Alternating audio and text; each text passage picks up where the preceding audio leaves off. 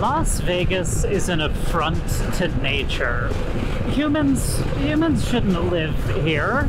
The F900 GS is a total redesign from its predecessor, the F850. The front end has finally lost that enormous beak, though there's still a tiny one if you look carefully. The rear end is almost naked, like it has a factory tail tidy, and suspension travel is overall increased from the old bike. All signs point to enduro, right? Well, not all of them.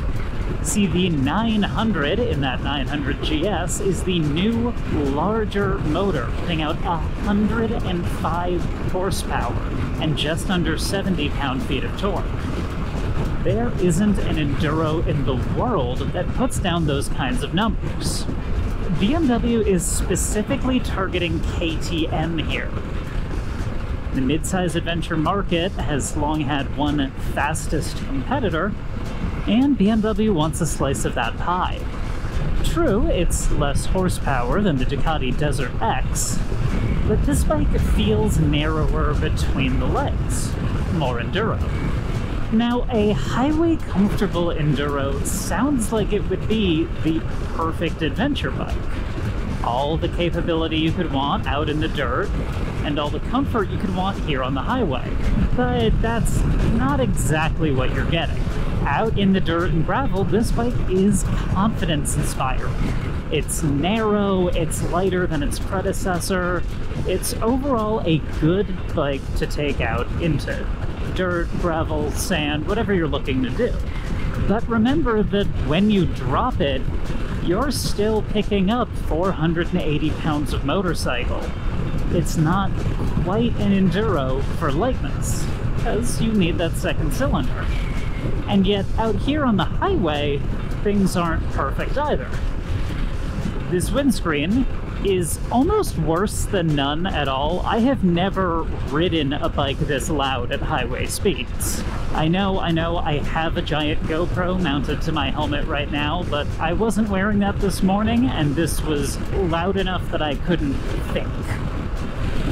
If you tuck down behind the windshield, things are pretty fine, but I'm too tall for that to be a comfortable pose. BMW does offer an accessory windshield that should hopefully mitigate some of that, but there will certainly be aftermarket options as well as more of these hit the road. The other struggle on the highway is this seat. It's great off-road when you're standing, because it's nice and narrow between your legs. You're not really running into it, it's not getting in your way. Here, though, it is so stiff. I've been out on this bike for hours and hours today, and it is no longer comfortable to be sitting on this foam. But, of course, that's also something the aftermarket will pick up. There will be other seats for this bike. If you are going to be taking this bike out for adventures, it's worth thinking about the fuel range. The tank is slightly downsized from the 850 GS. It's lighter, which is nice, but it's also not going to get you quite the distance. Fuel economy here, nothing to write home about. Think in the 30 to 40 range. So you're not getting that 200 miles per tank that a lot of people like. But that brings us to the price point. See, once it's optioned up, you're not likely to roll out of a dealership on one of these for less than $17,500 or $18,000.